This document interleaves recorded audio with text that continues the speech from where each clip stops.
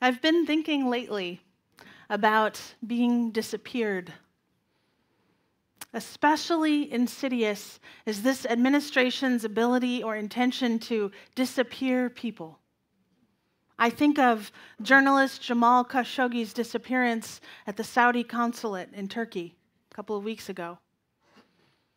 I think also of hundreds of children of asylum seekers who are still locked away in internment camps in our country, whose information was lost and now may never be returned to their families. I am thinking about my transgender friends and the administration's recent memo attempting to deny the very fact of their existence.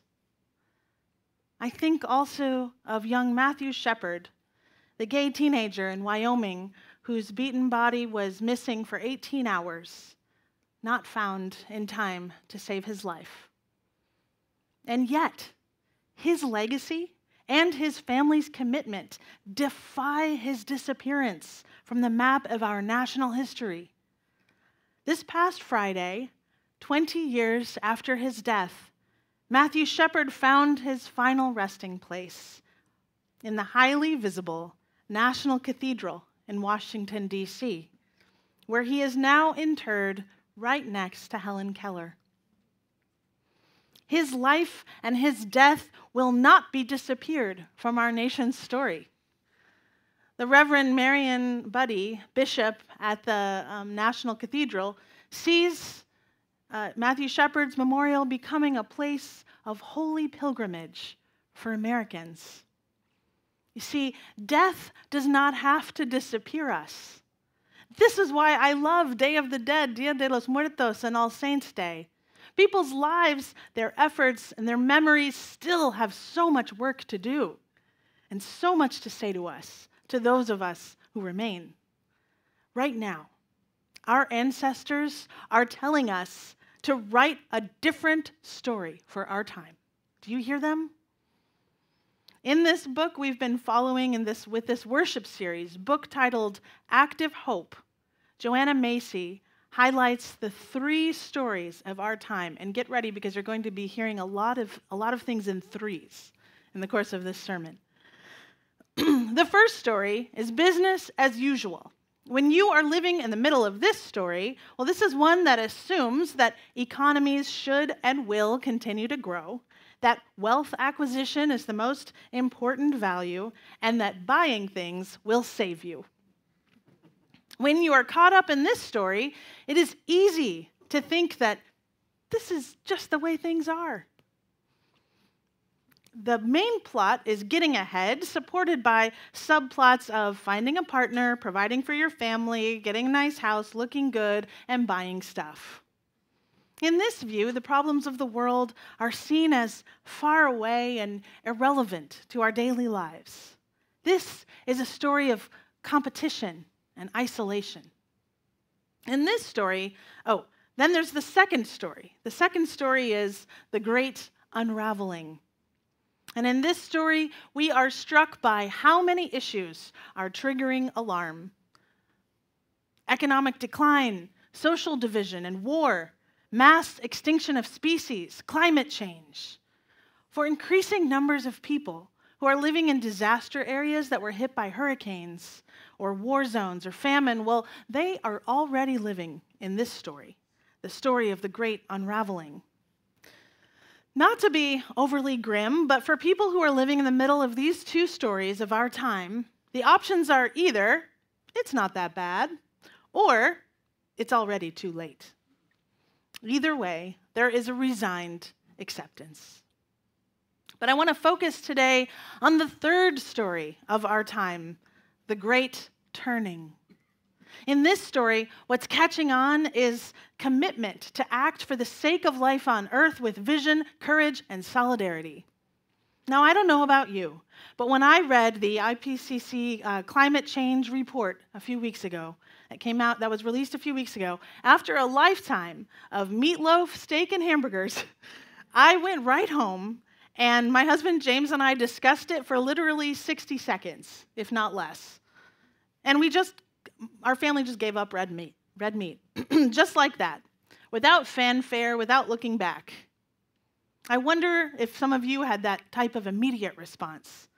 Did you know that as of right now, today, there are over 2 million organizations working towards ecological sustainability and social justice across the world? 2 million organizations, that's more than ever before. You see, there is a great turning afoot. We are already at the beginning of this story. Now, don't be surprised if you have not read about this epic transition in major newspapers or seen it reported in other mainstream media that's really trained to catch a story that is going to catch the camera, right? These little moments. We need to train ourselves instead to notice the larger pattern and recognize how the story of the Great Turning is happening in our time. Once seen, it is easier to recognize. And then, once we've recognized it, we can begin to see ourselves in it. So how do you become a player in the story of the Great Turning? Joanna Macy suggests there are 3 dimensions of the Great Turning, you see? The first dimension is holding actions. So holding actions aim to hold back and to slow down the damage being caused by the political economy of business as usual. They also counter the unraveling of our social fabric. Being a part of a congregation is a holding action. So you're already doing it. You're already a player in the story. So is welcoming refugees to your home for a meal. So is, I was watching last night, all the Jewish communities in Pittsburgh coming together for a vigil to sing and pray and proclaim solidarity and peace and love. Well, that's a holding action. So is installing solar panels, going vegetarian. Or you could count monarch butterflies, like my UU friend Terry Esselton does each season in the Smoky Mountain National Park. He is a retired high school chemistry teacher who spends his retirement tracking fauna in the Smokies and posting his adventures on social media so we can all learn from his work.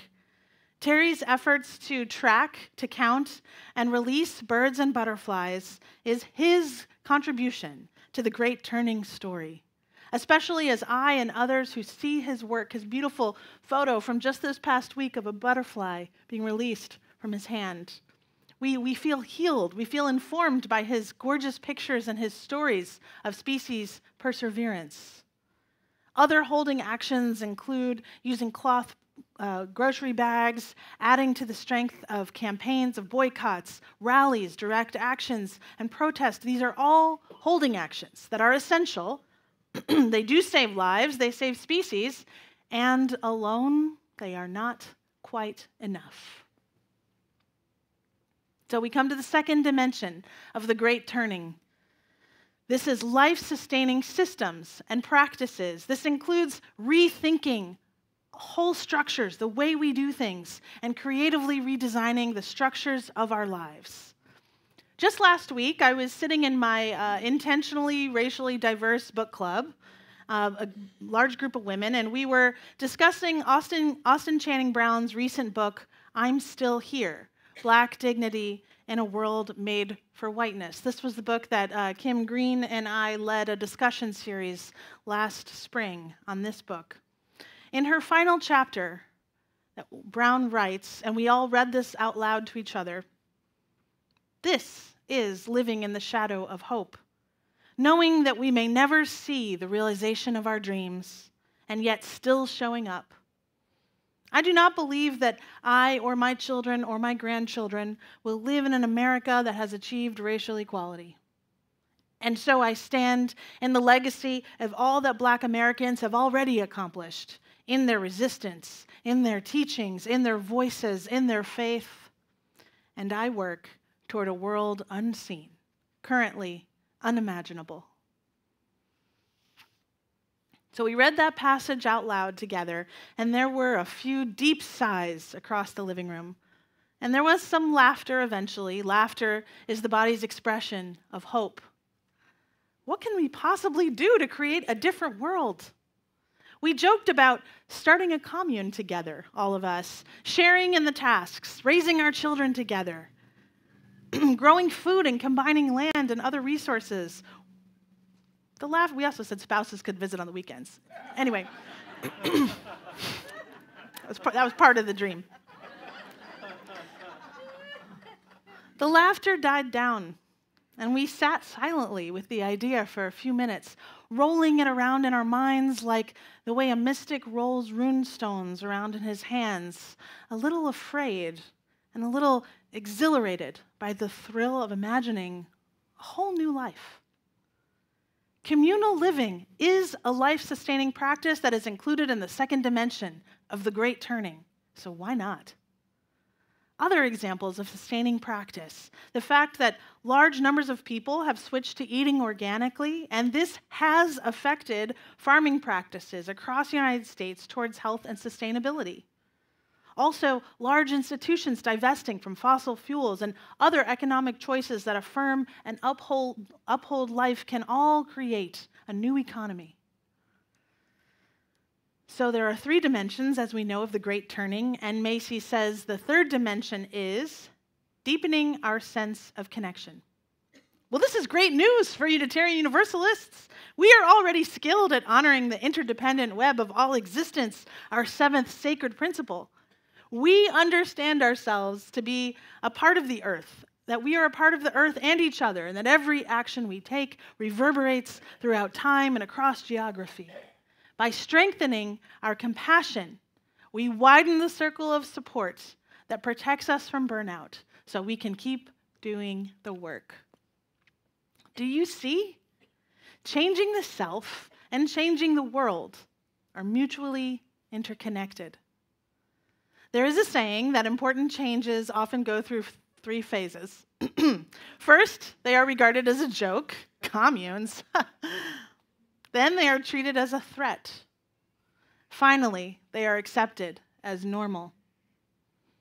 Aspects of our current reality that were once dismissed as hopeless dreams include: women now have the vote in nearly every country on earth. An African American can become the United States president. Apartheid can come to an end in South Africa. Most people now accept that the earth orbits around the sun. These were all things once dismissed as hopeless dreams. Lucy Stone organized the first National Women's Rights Convention in Worcester, Massachusetts in 1850. She never lived to see women finally get the vote in the United States in 1920, but that never stopped her from working her entire life to make that happen. Nelson Mandela was imprisoned for more than 25 years before eventually becoming South Africa's first Black president in 1994. 25 years in prison. We can do this. We'll get through this. When we experience frustration, failure, obstruction, or even backsliding like I have really felt this week, it is imperative we remember we are part of a history and a legacy of hope. We must not disappear the hope of our ancestors who call on us to complete the vision we may never see. You hear that? We cannot disappear the hope of our ancestors. Macy asks us this: could it be that one day future generations will look back at us now and wonder how we dared to believe we could create a life-sustaining society and dared also to bring it about? And for that to happen, we need the capacity to tolerate frustration, to tolerate this pain. Rather than seeing frustration and failure as evidence that we are pursuing a hopeless cause, we can reframe them as natural and even necessary features in the journey of social change. So what does success look like for you in the Great Turning? Well, it doesn't look like having a lot of money or power or fame or beauty or the most followers on Instagram. You've probably figured that out by now. Our individual sense of success must be inextricably linked with the body of humanity and Earth. So now, if our measure of personal success is, did I, Taryn, stop climate change? Well, that will just bring us back to defeat. Instead, find small goals, and sometimes just noticing what is amiss can be a small victory. Build your network of support because the Great Turning is a collective experience. Macy suggests drawing on a piece of paper a constellation of all of the people in your network who you can turn to for support or ideas. Consider that practice. Develop a study action group with 3 S's: study, strategy, and support. The study part can be a window into a very disturbing reality if you're really doing the studying. And so it's best to do that in groups so you can support each other. And I think the UU Congregation of Atlanta is the perfect place for study action groups to meet. We can do this. Find a listening post in nature, a spot you return to. Go there to reconnect to the interdependent web of life. Feel your place in it. Make it a habit. Recognize enthusiasm as a valuable, renewable resource and follow the inner compass of deep gladness. I appreciate Don's enthusiasm as a renewable resource for us to return to. And remember that laughter is the body's expression of hope. Find your place in the story, which means broadening your definition of activism. So you don't want to go to the protest. Okay. What are you going to do? What else can be activism? And finally, redefine what it means to have a good life. And you may already be doing this. The poet reminds us, the bad do not win, not finally, no matter how loud they are. We simply would not be here if it were so. You know, as a child at my UU congregation's Halloween party growing up, I remember dressing up one year as a fortune teller and offering other kids a chance to receive my divination. I had a big crystal ball, I had a questionable accent, and a whole speech that accompanied the experience. But people would get really frustrated with my fortunes because I lacked certainty.